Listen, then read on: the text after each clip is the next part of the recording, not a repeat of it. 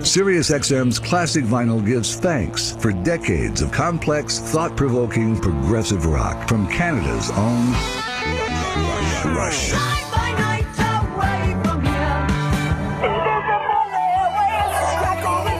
Hey, I'm taking over Classic Vinyl on SiriusXM. This is Geddy Lee from the band Rush. We've been blessed to have such great fans and an amazing career, highlighted by the induction into the Rock and Roll Hall of Fame in Cleveland and the Canadian Music Hall of Fame. But we're not done yet. We've just released a new live CD and DVD, Clockwork Angels Tour, a Vapor Trails remixed album, and a 7-disc box set of studio albums from 1989 to 2007.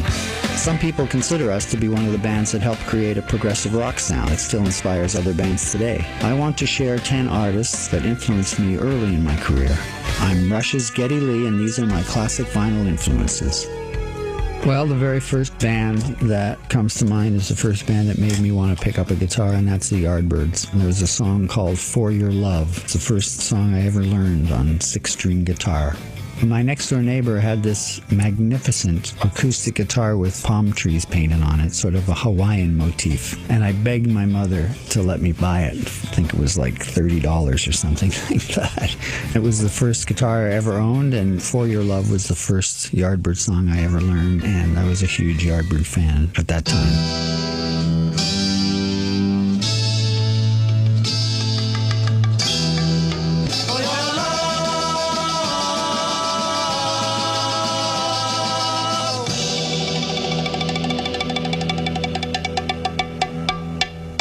It's a Thanksgiving treat. The songs that influenced a Rock and Roll Hall of Fame career. This is Classic Vinyl Influences with Rush's Geddy Lee. The next band that really started to get me interested in playing more was a band called John Mayall and the Bluesbreakers. John Mayall was this kind of legendary English blues rock figure that always was known for having amazing guitar players. All these guys, Eric Clapton, they all went through the kind of John Mayall school of blues guitar rock. There's one song in particular I remember. I think Mick Taylor played on it, actually. It was called Driving Sideways. It was just one of those things that all the musicians in my little group in the north suburbs of Toronto, Canada, were into this kind of English blues rock scene.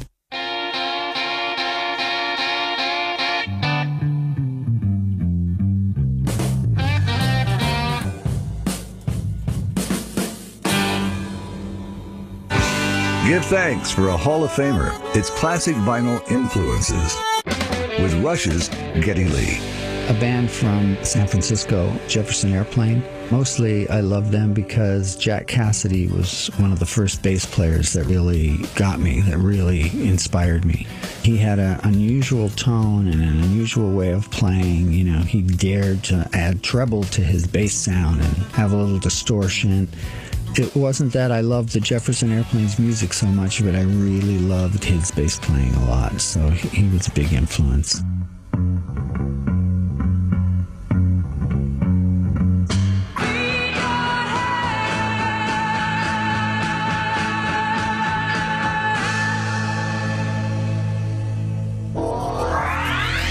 Classic Vinyl gives thanks to a Rock and Roll Hall of Fame career. This is Classic Vinyl Influences with Rush's Geddy Lee. Cream sort of changed my life. They blew my mind, and I remember they were coming to Toronto. I couldn't get any of my friends interested to go see them. They were playing at Massey Hall. And I went down, bought a ticket. I went by myself. I just had to see them. They were such an important band to me. Jack Bruce's bass playing was just out of this world. Eric Clapton, Ginger Baker. I mean, they were the ultimate trio. The most influential band on my entire career in many ways. The day I bought the ticket, I was walking through a department store because it was chilly out. On all the televisions in the TV department were the shots of Robert Kennedy. It was the day Robert Kennedy was shot, so it's another thing that I'll sadly never forget. But Cream were a really important band to me. They were incredible to see them live way back in the day.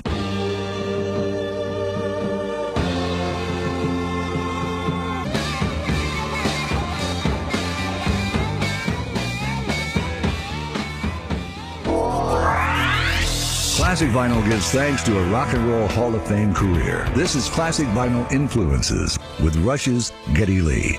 A good friend of mine introduced me to a band called Yes and an album called A Time and a Word. The music was really complicated and unusual and sort of classically influenced in a sense, and the bass player had an unbelievable tone, kind of aggressive tone, and he played this Rickenbacker bass, and I thought it was just the coolest looking bass. And I sort of dreamed of one day being able to have a Rickenbacker bass. I became a fanatical Yes fan, went to all their shows when they came to town. I think they're the only band I waited all night in line to get tickets for. And I saw them both in Toronto and in this little town north of Toronto called Kitchener. They kind of inspired me to want to make music that was not easy to play.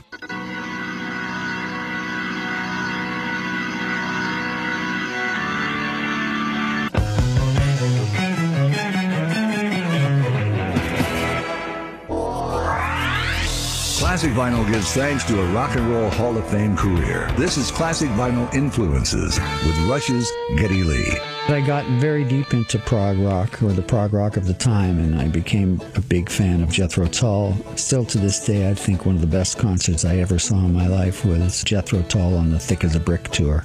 What an album. When I hear that album every once in a while on the radio, or a snippet of it, it really brings back that show and that period of time when it was so great. All these bands were coming over that did challenging music and really forced you to listen to these songs over and over and over again to try to understand what they were trying to do. To me, that was just incredible. Challenging stuff, inspiring stuff. They were one of my faves back then.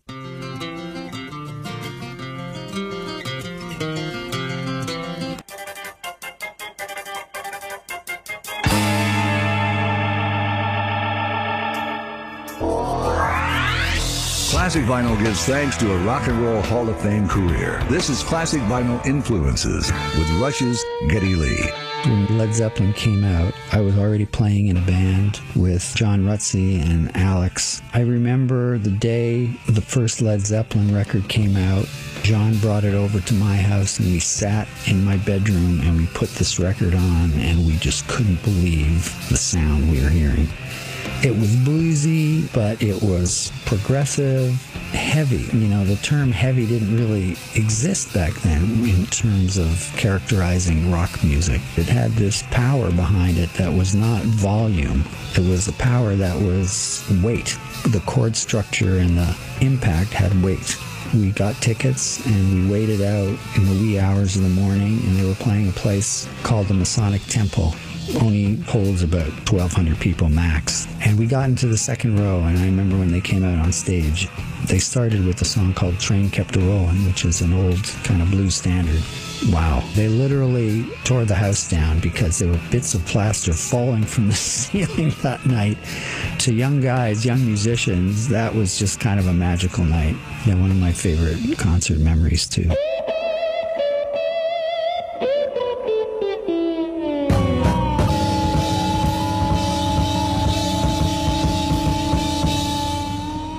It's a Thanksgiving treat. The songs that influenced a Rock and Roll Hall of Fame career. This is Classic Vinyl Influences with Rush's Geddy Lee. I think most rock bands today wouldn't sound the way they sound without The Who. The Who were, I think, one of the most important bands ever to come out of England. Certainly in my career, the most influential in terms of songwriting. Peter Townsend's still my absolute favorite rock songwriter and most influential in terms of what a great rock song should be. I got to see them a couple of times when I was younger. Roger Daltrey aside, it's a three-piece band, really. Bass, drums, guitar, and vocals. Love that band.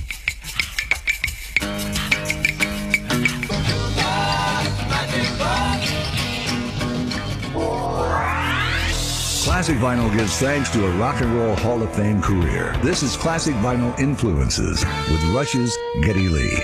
Pink Floyd, I remember seeing them in Toronto, and I think Dark Side of the Moon was just coming out or hadn't come out yet. I think the first set they played echoes from the previous album. You know, it's like a 20-minute extravaganza. And they were impressive also to a young musician, not just because of their song structure and the atmosphere, but the fact that they really put on an amazing show. They really understood showmanship.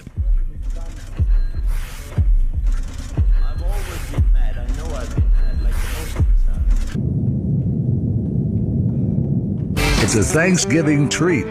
The songs that influenced a Rock and Roll Hall of Fame career. This is Classic Vinyl Influences with Rush's Geddy Lee. I got into Genesis early through a friend of mine who turned me on to them. Right around the time they were doing Nursery Crime and The Musical Box, those early Genesis records. Much more than the later records for me, those early ones were amazing because they were concept albums and they were so intricate and they had beautiful moments, complex moments, Peter Gabriel's voice and his sense of showmanship. And I remember when they came to Toronto to play, the first time they were opening for Lou Reed, if you can believe that. All these massive Genesis fans came to the show, and they far outnumbered the Lou Reed fans at that show. And the show was late, and I don't even think all their gear arrived. Their light show didn't arrive in time. So they came on stage, and they played their set, and we were still blown away to hear. I think they opened with Watcher of the Skies. After their set, we all left. Poor Lou Reed had to come in while people were basically leaving. I felt bad for him, but it was just a strange mismatch.